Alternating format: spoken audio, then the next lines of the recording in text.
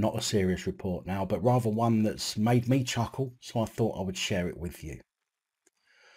Dorset police have been urged to track down a person. I say person because it's unknown if the culprit is a man or a woman who has green fingers.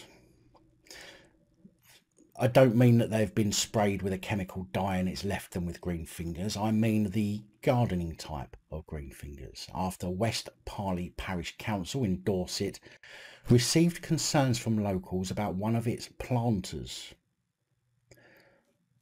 Now, you could be thinking someone has stolen some of the plants, or the planter itself, and police need to check everybody's garden to try and identify the stolen flowers. You'd be wrong.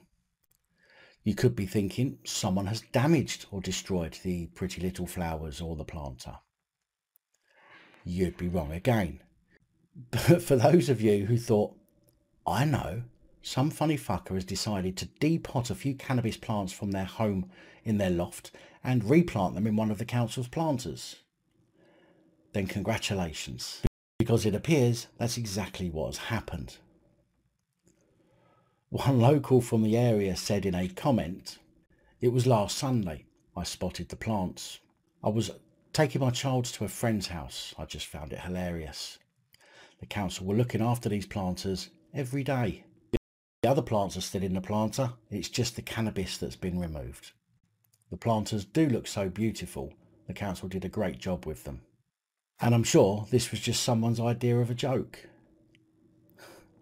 Joke or not, the council seems to be making a bit of a big deal out of it, which to me would encourage someone else to do the same, if you ask me, especially as, unless it's caught on camera or the person's caught in the act, there's literally no way in hell anyone's going to get tracked down for this. You're not going to take fingerprints from a plant. A spokesperson for West Parley Parish Council said on July the 20th, the Parish Council was alerted to a report concerning one of the village's floral displays, which suggested it may have been tampered with, and amongst the flowers was a plant not part of this year's schedule. On the advice of the police, the plant was located, removed, and has been secured by the Parish Council for a fat sesh. And arrangements are being made to pass it on to Dorset Police for identification and destruction.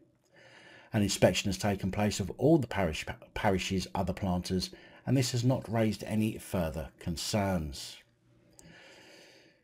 Now, if you ask me, removal of said plant and not making a fuss over it would be my first choice. By reporting this in the news, it simply encourages people, as I say, to do it again. Hence why I'm reporting it, in the hope that somebody does it again. Now, wouldn't it be funny though if somebody came forward and said, hang on a minute, I planted 5, not 3. Where have the other 2 gone? Only to find out later that one of those overpaid twunts in Dorset Council took some home and got their own grow on the go.